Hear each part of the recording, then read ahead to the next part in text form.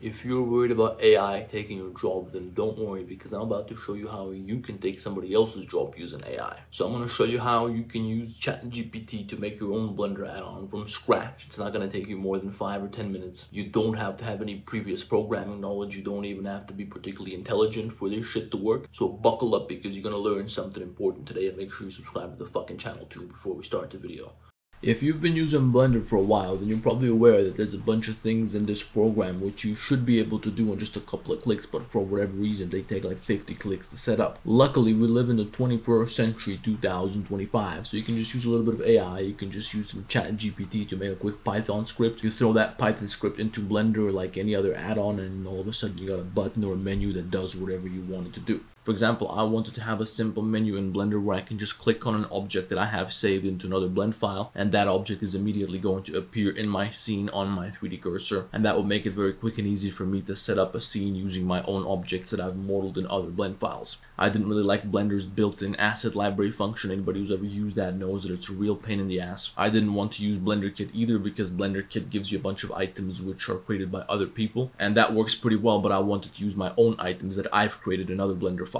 So here's what I did, and you can do this to create any other kind of add-on you want. Maybe you want to create an add-on which allows you to press a button, and when you press that button it immediately loads in a couple of lights, places them at certain locations, it rotates them in a certain way, it places your camera in a certain position, it sets up your render properties, and that way with just a single button you can go from having an object in a shitty scene to having an object in a beautiful scene which is ready for rendering and delivery to your client. So you can really get creative with this shit, but here's what I did for this add-on that I told you about earlier. I went to ChatGPT, I started a new conversation, and this is a free version of ChatGPT, so you don't gotta pay for nothing. I just told them make me a Blender 4.4.3 add-on which gives me a menu on the right side when I press N, and in that menu I can browse a list of Blender objects that get appended when I drag and drop them into my scene. So when you hit enter, he already understands what you're talking about. He already knows the steps that he's supposed to take. For whatever reason, he knows everything about Blender. I guess it's because it's an open source program, so all this shit is available on the internet. You can check whether he understood what you want correctly and whether it makes sense what he's about to create in code, and then you just scroll down and you got all the code over here. He wrote everything out for you. He's even going to tell you how you can use this in Blender and what you're supposed to do with this text. So this is going to be really simple in this case, and probably in most other cases. All you have to do is copy the code. You have to go to your start menu, open up your fucking notepad or whatever, and here you can just write whatever text you want. So you're going to paste your code here, and then you go Control S to save this. You find wherever you want to save this. I'm just going to save it on my desktop. You can name this whatever you want, so let's name it addon1.py. You don't want to say this is a text file, so we're going to change this, and then you just save that to your computer, and then you go back to Blender. You go up here to Edit Preferences, Add-ons. This is where you can install and set up your add-ons. So to import this Python script and use it as an add-on, you go up here to this little arrow, you click on Install from Disk, find where you save this add-on. I saved it right here, and you click on that, Install from Disk, and there you go. Now you got your add-on. Now a lot of times you're going to get some sort of an error. If you do get an error, you can just fix it with ChatGPT. So in this case, I just opened up my Python script and I hit the keyboard to get a couple of letters to fuck it up a little bit so I can demonstrate this to you. But if you do get an error, you go up here to this little menu, you switch from 3D viewport to info. Here you got the error, you can just click on that, Control C to copy it. You go back to ChatGPT and tell him I got this error here in Blender. You paste the error right there, you hit enter, and he's gonna tell you all about how to fix it. Now after you got your first draft, you're probably gonna want to make some changes and improvements. For example, when I first created this add-on here, if I wanted to tell the add-on where he's supposed to draw the objects from to be loaded into the scene, I would have to open up the Python code. I would have to go change the directories and all this shit. If I wanted to give this add-on to somebody else, now I would have to give them instructions for how to modify the Python code. So I just told ChatGPT, hey, give me an extra button in this add-on so that you can use that button to choose which directory you want to load the Blender files from. And that way I don't have to go digging around the Python script. I just got this button in my add-on right here. I can click on that. I can choose which directory I want to use as my asset directory. And now any blend file that I save into that directory, this add-on is going to show me all the objects from that Blender file.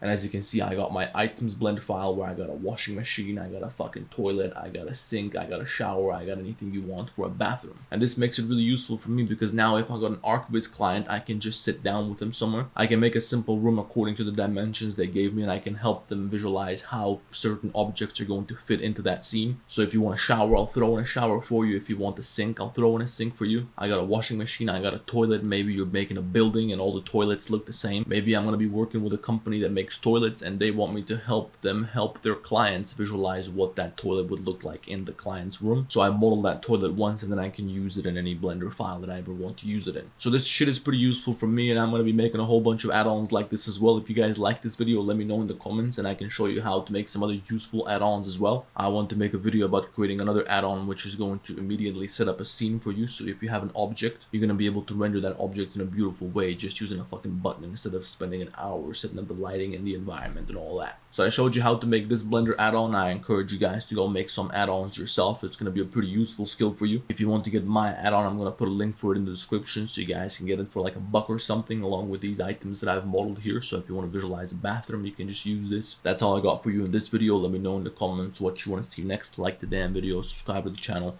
I'll see you in the next one.